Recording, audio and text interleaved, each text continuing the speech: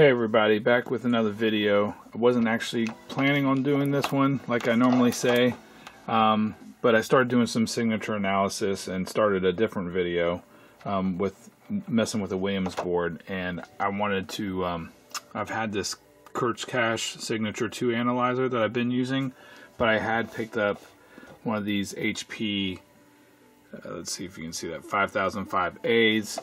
It's a signature analyzer and a multimeter, and I hadn't even powered it on yet, and it has some issues, so I figured I would quickly maybe do a video and see if I can fix it. So let's go ahead and power it on. When you first power it on these 5005s, all the lights should come on. So like the clock light, start, stop, what is that, qualitative or something, all of these TTL, threshold lights, CMOS, ECL, all of these should light up, and then the gate and unstable lights should flash. And then we might see something on the LEDs, and then after it powers up, you should get TTL, your 3 TTL lights lit up, and your clock, start, stop, all on the rising edge should be lit up as well. So, and I think there's even these lights should light up. So let's see that. See, there we go. So that's kind of what happened. Everything lit up, and then it says error 10, and then it's these dashed lines. That's normal, but we saw that it said error 10, and then we saw, you know, this is what it should look like if it's ready to go. So the TTL light should be on, and then our rising edge, clock, start, and stop. If you press these buttons, obviously you'll change it to the falling edge for start and stop, and every time you press it, it'll go back to the way it was.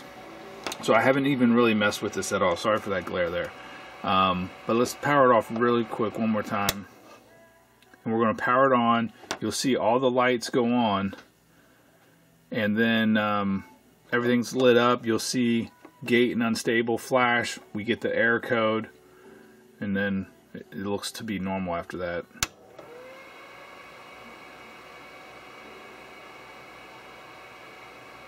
Alright, so we're going to look up what error 10 is and then go through some basic troubleshooting here in a second.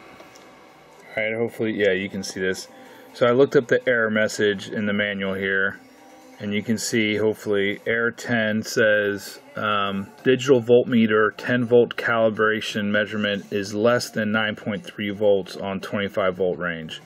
So it's basically, it looks like the digital voltmeter aspect of the tool needs to be calibrated, and that was the issue.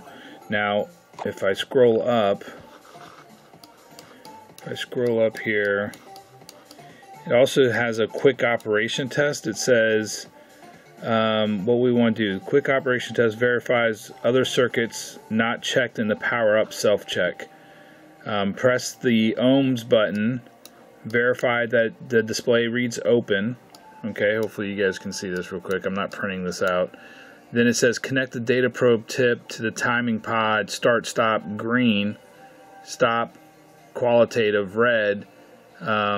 No, it says start, ST, SP, whatever that is. Okay, so start and stop, basically, and clock. And then make sure that they read 100,000 ohms for each reading.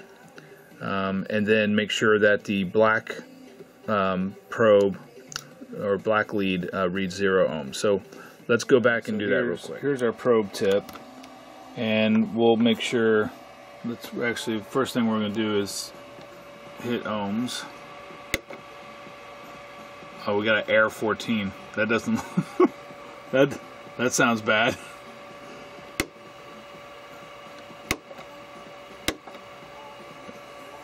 So I don't have errors on signature analysis, but I have errors on the kilo ohms here. All right, so let me see what error 14 is. Alright, it says error 14 is ohms, 2 volt calibration less than 1.9 volts. So this seems to be a calibration issue, which hopefully I'll be able to do in this video here soon. So alright, it won't even let me make a measurement there. So that's bad news, right? And just so you know, like on eBay, I don't know if I mentioned this, is they sold this at as is for parts, but they did power it on, and didn't mention that there was any errors. You know what I mean? Like, I think it's kind of BS, right? That they power it on, you see that error 10 right away. They don't mention it in the eBay ad, even though they've got pictures of it being powered on. And then also, why wouldn't you press some different buttons? I mean, that's kind of just BS. So, all right. I've been messing around and actually reading the manual. Imagine that, reading the manual. Actually, it has this in the manual has this performance test, so you can record your. God, I can't talk.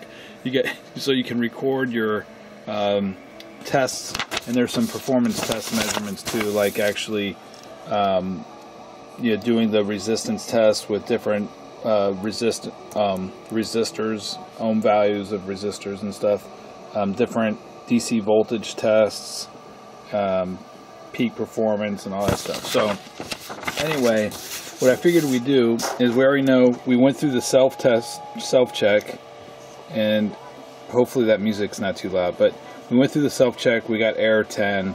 That is some type of digital voltmeter reference thing. And then frequency counter test, if we do that, we don't get an error. And so what I figured I'd do is, I actually have it hooked up to a board here with the no-op adapter, and we're just going to probe our clock. This should be a 1 megahertz clock, and you can see that's kilohertz, so 999.98 kilohertz, which is basically almost 1 meg. And you see the gate LED flashing like about once every second, I think. 1 1000, 1 1000, 2 1000, 3 yeah. So yeah, that's the gate should be flashing about once every second. So that works. The totalize, or whatever the heck that is, I don't actually know when would you use this. I'm not sure.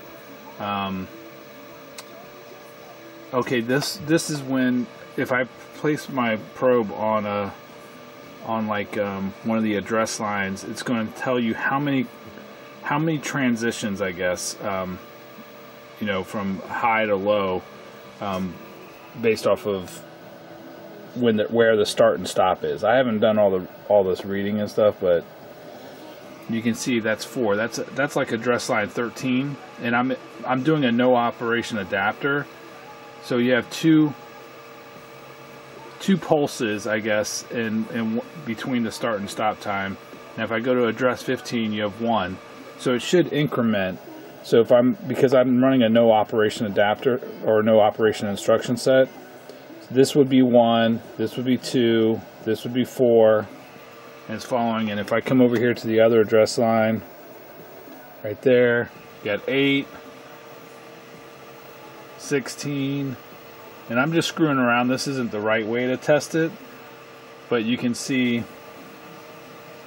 it is actually working as expected. I'm just going up the address lines. So like address line, 1024, 2048, 4096, 8192, is that it? Nope, 16384, I think that's it, right?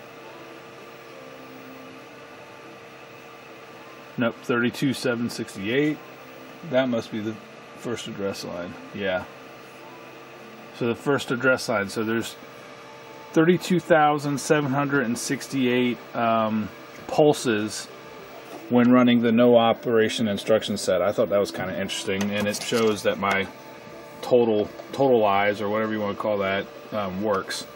If we go to milliseconds, you actually don't use the data probe for this. It's just basically counting how long between based off of where the start and stop is, how long does it take you to get there, I guess. So that's 131 milliseconds. I was thinking maybe I should do, there we go. So between start and stop, it's 65 milliseconds. I don't know. I'm not fully understanding, or I don't have a reason to actually use this right now, but I guess it's measuring how long based off of where your start pulse is and where your start probe is and where your stop probe is, it's going to measure how long it takes the signal to get there. So if it was transitioning on the high and then transitioning on the low for stop, we're on the same damn thing, because I have start and stop on the same line right there. But I could screw around with that a little bit more, but I'm not going to. Alright, and then we got error 14. So we got frequency counter, I think is good. The totalizing counter test, I think is good. Time interval test, I don't know. I'd have to measure it. There's some performance measurements you can do, but I don't have all the equipment to do all that. Then we have the ohm meter test. We got an error. Voltmeter test, we get an error. Right. Normal mode test is for signature analysis. And now in the signature analysis here, what we're doing is, I'm just screwing around here. This is not qualitative. This is qualifying signal, I guess. It's like an additional extra step you can do for signature analysis based off of. Anyway, I'm not going to explain it right now because I don't really understand it. But every time you press this data, you can change.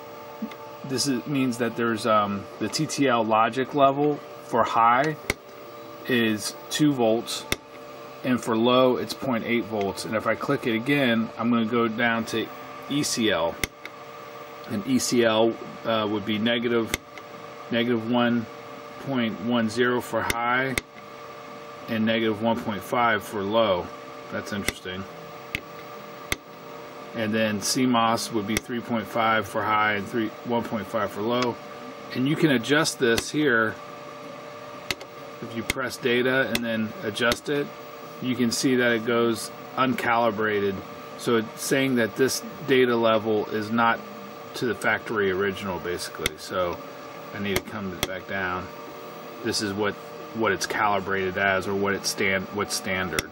Then you press it again and it'll go back up to the TTL. So we're going to leave all of these at TTL, and you can adjust these, the clock level, thresholds, what's high, what's low, based off of ECL or CMOS or TTL, and configure the logic voltages for the transition there as well. So there's definitely, a lot more to it than the K&K, but I don't know if I'll ever need that. K&K works fine for me.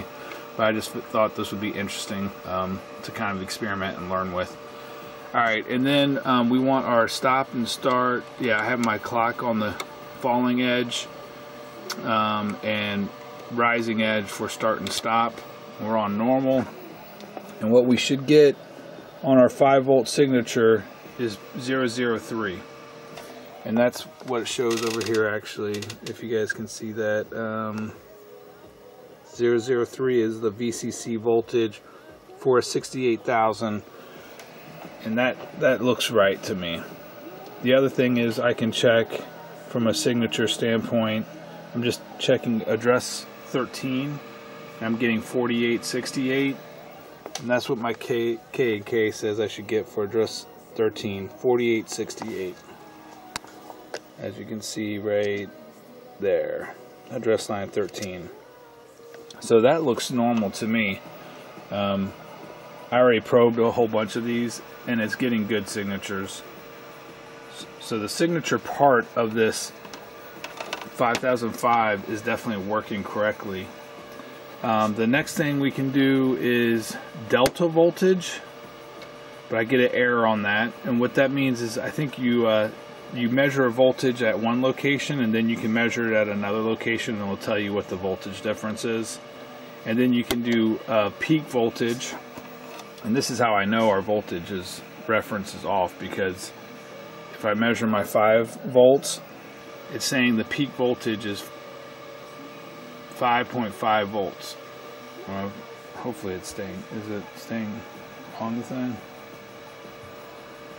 Should be somewhat stable.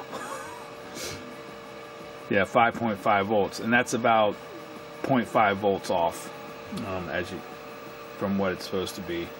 And if I go to ground, what's it say for ground? Yeah, it's saying I have 0.5 volts on ground when that should be like 0 volts. So I know, and then we can do the negative voltage too. If I measure an address line like this, I'm just going to be on an address line. It says that the peak negative voltage on that address line is 0.75, 0.85. So we know that's probably not accurate, but it is actually recording and working correctly. And on the 5 volts, peak is 5 volts, but it's probably half volt less than that. It's probably more like 4.5. So this is just measuring voltage peak and voltage peak and negative voltage peak, I guess, or whatever, at the valley or whatever. And this is at the. Alright, I don't know what I'm talking about, but I'm just filming some of the stuff I'm playing around with as I go through it, and I think I'm going to crack this open now and try to fix the voltage.